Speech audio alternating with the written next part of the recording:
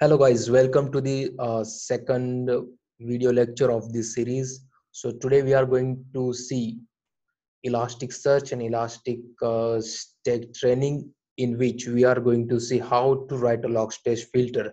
So this video is a continuous version of the first video. If you haven't gone through it, please try to watch it, and I will try to provide the link in the comment section. So if you haven't gone through the first video, please go through it and then try to watch this video.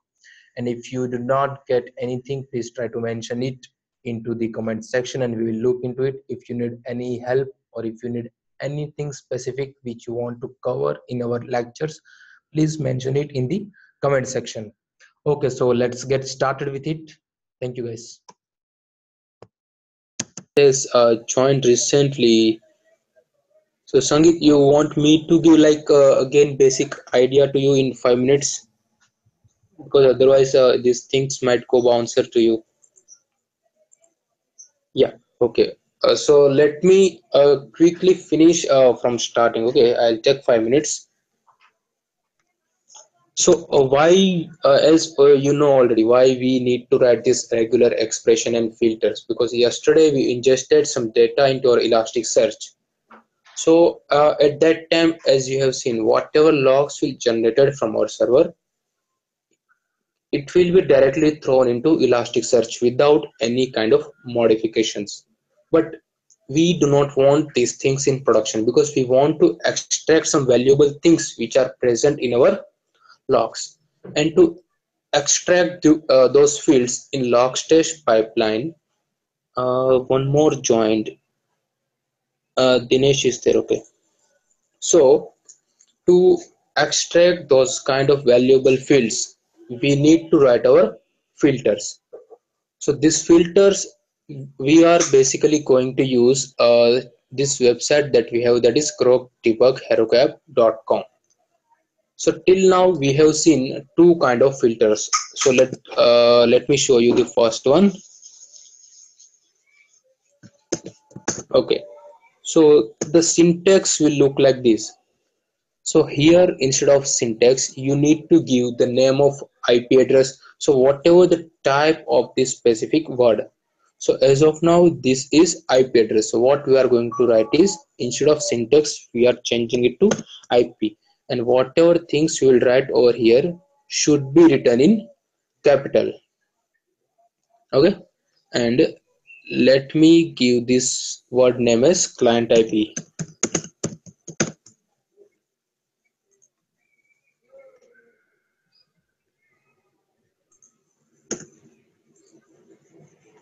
Okay, and as in output we can see client IP equal to this whole IP. So these IP type, so these things, I have already shared that link with you guys, and you can use this specific page to determine whether there is IP or word or number. So whatever the types of documents that you can find from this page. So link has been shared with you.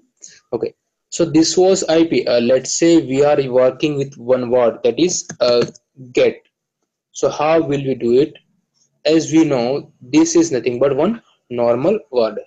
So we are going to write it as word, and we need to give, for example, a name as method. So you can see in output it has extracted this field as method and value is get. And likewise, if we are going to work with one number, that is like 3.99, so instead of word we need to give the type as number, and output is for example, this is duration time. Okay, and we can see in output duration time is nothing but the number. Okay, so I'll show you the direct example which we have done till now over here, that is this one.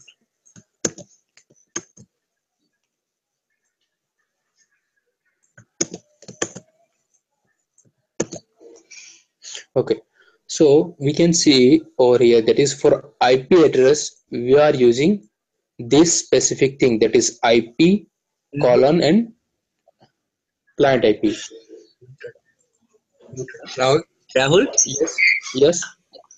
Rahul, this is Sangeet, okay? Actually, I want Yes, to Amit. ask means these things are coming whenever the data coming through Logstash na, to Elasticsearch. Yes. That means Yes. whenever we adding a data to Elasticsearch through Logstash.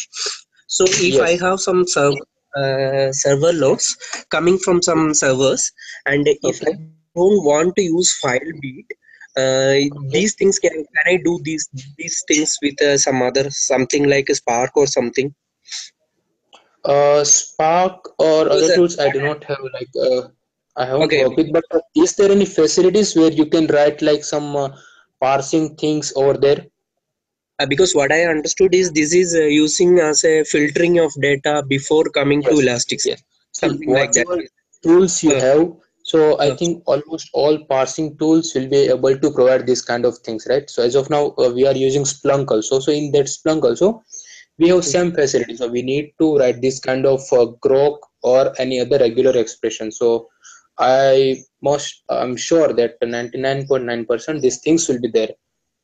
and one more doubt is this Filebeat can be linked with only Logstash or can we link with some other tools? Uh, Filebeat, I think we cannot link it with another tool, but we need to check like what kind of things you want to use. For example, if Hmm. you are having like some TCP port, Dinesh is raising hand. 1 minute, Dinesh. So see, the thing is, Filebeat can be used to transfer your data by using some like port number, that is TCP routing or any other things that you can explore by using elastic.co website. And if your tool, whatever you are using as a acceptor, if that tool is able to use these things to Hmm. accept your data, then fine, then you can proceed with that things. So Okay, you need to because check like trial and error. Yes. this So which tool Logstash you are is going not to use? parallel computing processing, na? In Logstash, it is not doing as a parallel computing, na? This processing is And yeah, means this filtering processing. the that thing Okay. is not computing as a parallel computing, na? It's a sequential processing only, na? Yes, yes, sequential. Okay. So the thing is, see, how you will write filters, right? In your environment, for example, you are Hmm. getting data from different like 50 or 60 servers, right? For Yeah. each and every servers, for each and every data, you will write like 8 to 10 filters are enough for this data, right? Then you need to Yeah. put that all filters in one folder. So whenever Elastic will be there, it will accept data once your data goes through each and every filters, and whatever filters it find that is matching with your data will use that particular filter, and it will get itself filter, and then it will move to Elasticsearch. So it is not like you will use only one Logstash pipeline filter and data should only move through that things. Okay, so combo of filters will be there. Like currently we are having like 30 to 35 filters through which our data will pass. So wherever it got match, it will move to Elasticsearch. Okay. Okay, Okay. I'll Got it. show you these things. Okay, I'll show you also. Uh, Okay. uh, yes, Dinesh. Yeah, can you guys hear me? Yeah, I can hear you. Yeah, actually, Sangeet, whatever he told, so that's what even I Okay, meant. So okay, from FileBeat, we cannot connect in the FileBeat.yml, we cannot connect to the Spark, right? okay. Because Spark requires. So to Sangeet, what I'm trying to tell is from Kafka, we can bring the same data, whatever you are showing in this Grok deeper. So same data will come. We will make it as an RDD, and the same thing, whatever you are applying the regret expression, right, which we can do Yes, via Spark. So now what happens if you are doing via Spark? It will be parallel process. Let's say you have a 1 millions of log files, so it will be splitted into multiple parallel processing. Whereas you can do the yes, same thing what you are achieving in Logstash, you can do in Spark as well. And Spark has a capability to write it back to the Elasticsearch index. yes.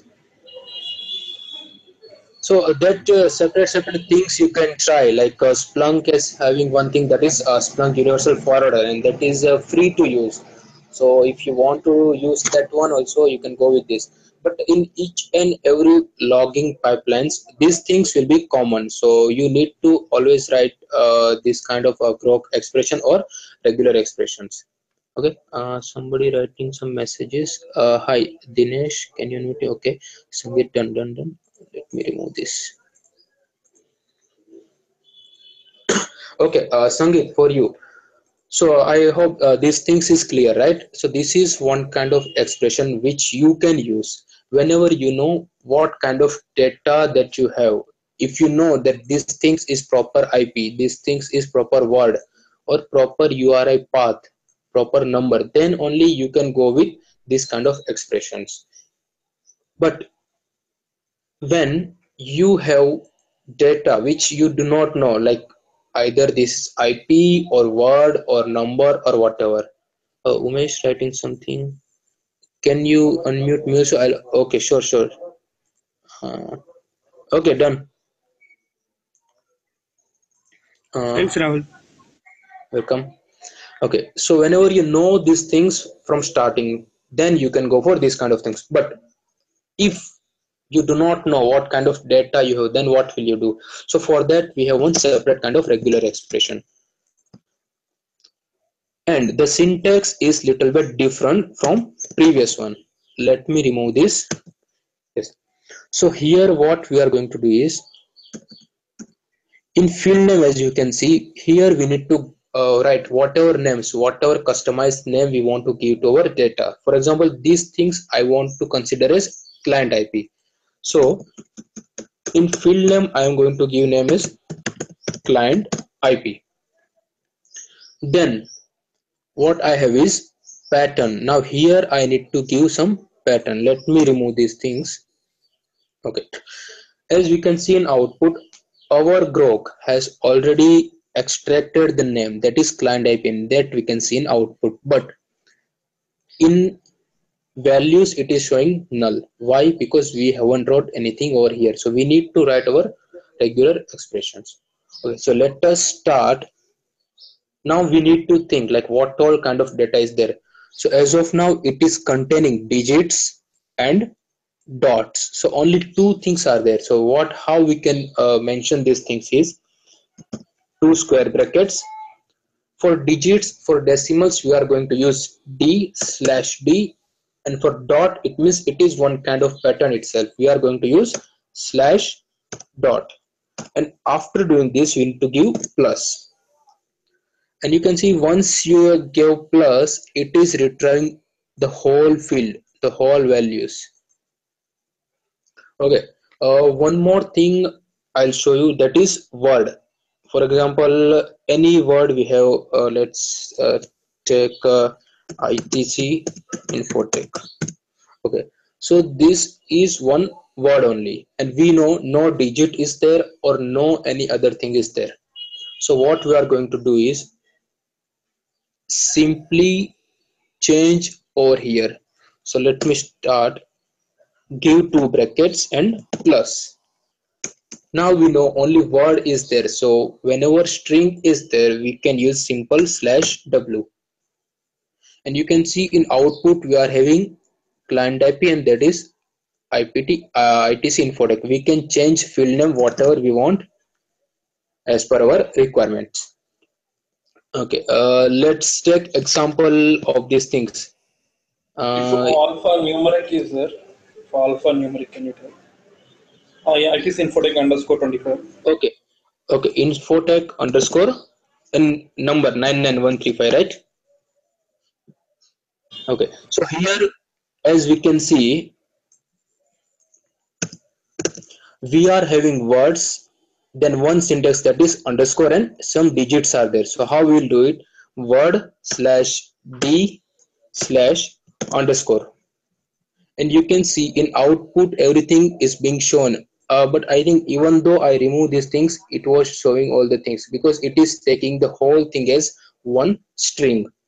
That's why we are getting the whole things in output. But the best practice is whatever kind of things is there, we need to show it over here as regular expressions. Otherwise, sometime it might give us error. If we have any dots, or for example this kind of things of, let's say dot is there, then again you can see I haven't mentioned dot over there. That's why what it is giving is only ITC info, but after that I have one dot. So once I add this dot over here, we will be able to get the full word, that is ITC Infotech and 99135. uh, Clear, Dinesh? Yes, thank you very much. Yeah. Welcome. Yeah, Now for is example, any if you want, exclusion possible? yes. Any exclusion is possible, right? Means like itc.com, itcinfotech.com is there, and we are Okay. just want to print ITC Infotech. Yeah, Is that that is possible? possible. I'll show you in coming things. Okay. But for Yeah, example, if you have any kind of doubt, if you want to suggest me to write any regex for any kind of word, then you can please let me know in your like questions area, or I'll show my own, which I have in basket. Okay. Let's take example. Okay, we are going to write a full grok for one pattern which I have. Okay, so this logs is from one real-time log server which we have, and as per our client requirement, we need to give like a different name to this thing. So he want me to consider whole thing inside timestamp. Then mail server is also one separate word. Then post hyphen cleanup, post slash cleanup is also one separate word. Then 21403 is one kind of like duration or bytes something, and this one is also one separate things, and this one is my whole message. It means total 5 to 6 things that we are going to extract from these logs. Okay, so we'll start with the timestamp, that is till here. So let me remove ABC and use timestamp. Now I'm going to remove the whole things. Okay, now let us see what all things are there. That is, word is there. It means we'll write /w/w. Then we have is space. What we are going to write is slash space. Then digit is also there, slash d. Then colon is also there, then slash colon. Now currently, according to our regular expression, it is trying to catch all these things also till postfix, because we haven't given this slash in our regex. So it means regex might think that we are writing a regular expression till this area, but once we will write for this server to, these things will be removed from over here and only time will be remaining in timestamp. Okay, so let's move further. Now after this, after 43, we are having one space and we do not want to include it anywhere. So let's give that as slash space. Then what is the name of mail server? Log source. So this is nothing but the log source for us, mail server 14. So let's give the name as log source. Now what all the log source is containing, that is word and digits. So let us give name as slash word slash digits and plus. Again after this we are having one more space. So let's give that space as slash s. If sometime the logs will be generated in which there might be 2 or 3 space, in that scenario you might get error. So whenever you see this kind of space, always try to give, if one space is not working, then you can give 2 or 3 space also to catch the next word. But as of now we are having only one space between all the things. Okay, now after mail server, which is our log source, we have another thing, that is postfix and cleanup. So what is the name of that thing is program. Okay, so this is nothing but our program, that is a postfix slash cleanup. So again, and program,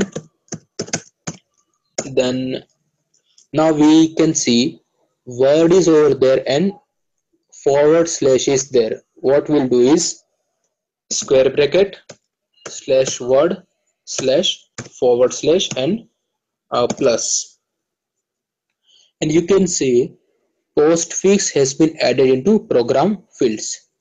Now let's say this is nothing but my bytes, but as you are asking Narayana, that you do not want to add these things over here, that is square brackets you do not want to add, right?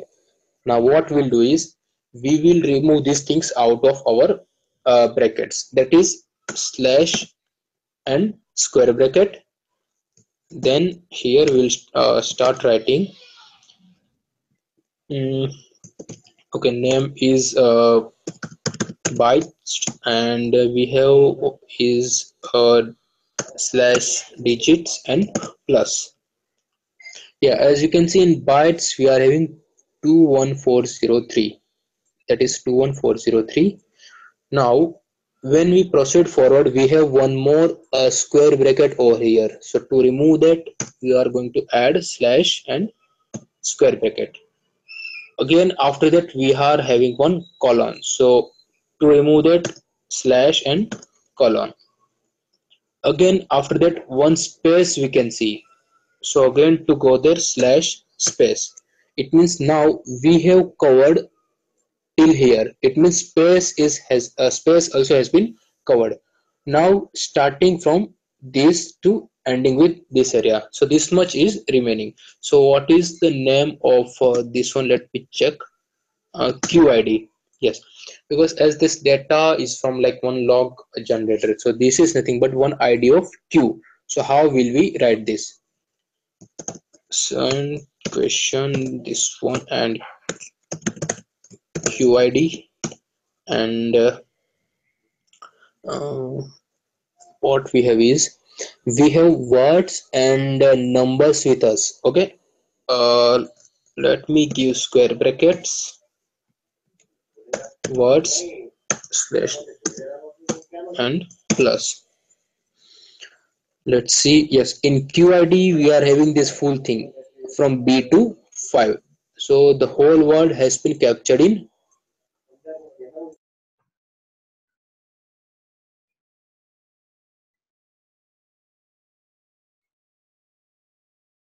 Then moving with the next thing, we want this whole thing to be captured in our message.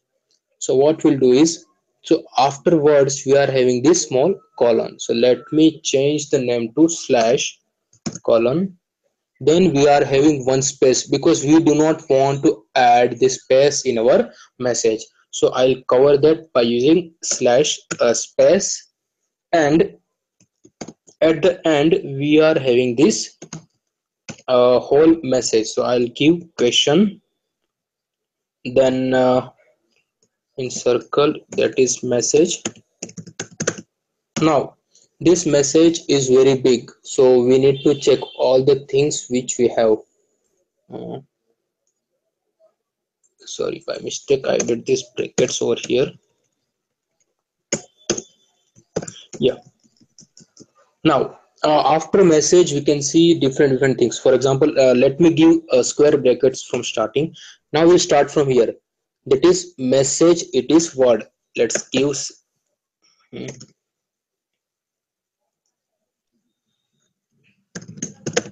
okay, message is word, so let us give slash w.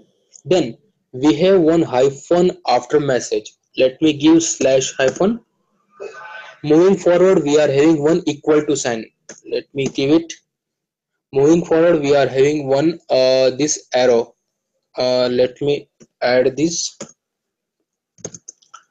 Then we have some digits with us slash d. Then one dot I can see after 543 slash dot.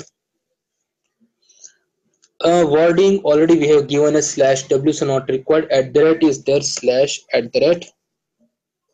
Then I think one more arrow is there, that is at the end, and plus. As we can see in our output, the whole thing has been captured. But if our message is like very much bigger and it is containing too many different kind of punctuation, how will we writing all these things from starting? So instead of this, we are having one thing over here, that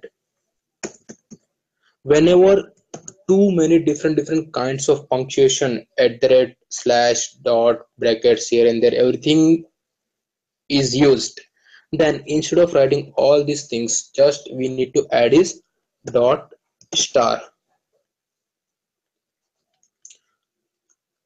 question message, and star.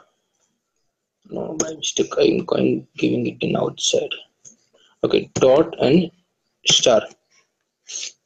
So now these things will catch the whole word, whatever is there with you, and after message we are giving it as a star. So whatever is there should be able to add. We are getting compilation error. Let's see what error we have. Slash colon MESSAGED MESSAGE the ID after that, this one. Let me check if anything I have. Dot star should be able to catch why this one is here. Dot star, let me check. Yes, so when in logs too many punctuation it will be using, then we cannot write all the things one by one, like as we did earlier, like slash word, slash hyphen, slash equal to, slash arrows here and there. So that time we will be using one thing only, that is dot star. It means it will be able to catch all the things whichever is present in our that much part of our logs. But in real time scenario, we should not use dot star, because when we use this kind of things, it will be like give too much impact on our performance, because every day this pipeline will be running continuously, filters will be there, and if we are using dot star for all the filters for all the columns, then it will be like a performance issue for us. For example, instead of writing like 10 to 20,000 events per minute in our Elasticsearch, it will get reduced to like 5,000 or 10,000 only. So whenever it is possible, just try to use only this kind of things, slash w, slash n, slash t, whatever. And we can see all the things is there in output: timestamp, log source, program, bytes, QID, and message. Now what we need to do is we need to add these things in our timestamp. Let's say, yes, sorry, not timestamp, filter. So let's say this thing is already ready, and this is our syntax, so we do not need to remember all this syntax and everything. Remove this, and instead of message you can give directly this whole things. That's it. So whenever you will receive few logs using Filebeat by using port number 5000, it will filter initially by using this Grok. So whatever data you have that is matching this pattern, it will go through these things. Then as an output, it will move to Elasticsearch on your localhost 9200. It will be able to create new index, and you will be able to see all the extraction in your pipeline filter also. So whenever you run your pipeline in output, you will be able to see this if you have written standard out codec Ruby debug. I hope I'm clear. If you have any questions, any doubt, let me know. You can raise your hand. If you are mute, I'll unmute you.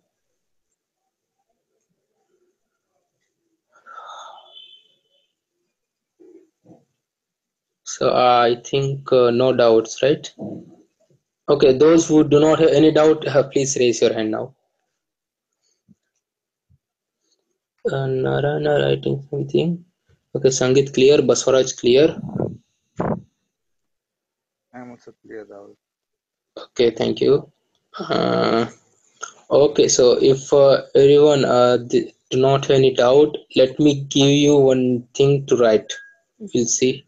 If you are facing an issue, I'll help you. I'm removing this, and if I have, okay, I'll stop sharing my screen, and I'll mail these documents to uh, Narayana, Umesh, and Dinesh. You can please share with everyone. Let me open Google Mail. Yes. Start. Dinesh, Dinesh Iranki, Umesh. Umesh for you. Narayana's mail is not there. Narayana.meher@icity.com.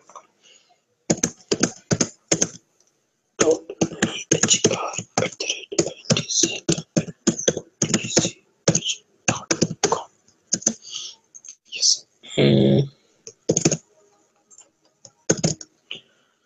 Okay, I'll stop sharing my screen. Once you received email, please confirm.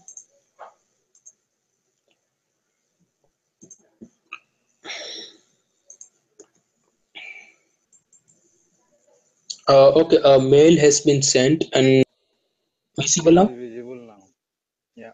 Okay, so the thing that you need to extract is the whole timestamp from here. Then syslog host, you can give any other name. Then starting from here, you can see for each and everything we are having one value. Let's say for Silance Protect, we have no, Silance Protect is also like one common word that also you need to give your own customized name. But starting from event type is nothing but device. Event name is nothing but system security. Device name is nothing but GOT-R90 something is there. So in my output, I want you to write some regex in such a manner that these three words, time, syslog host, and Silance Protect colon, this should be in one separate word, and after that this like device should be shown as event type, system security should be shown as event name, device name, this is GOT is nothing but device name, then it should be in the field device name. Likewise we have all KV store kind of file is there. Okay, so if you didn't get the requirement, please let me know. Otherwise you can start writing here. If you do not have this website, I'll share it here. Hey guys, thank you for watching the tutorial, and please mention in the comment section if you like this video, if you want to add anything extra, if you have any uh, particular logs, if you want me to extract some field for you, if you want me to write regular expression for you, please give it into the comment section and let me know what you want into my next tutorial. So thank you for watching it. Thank you guys.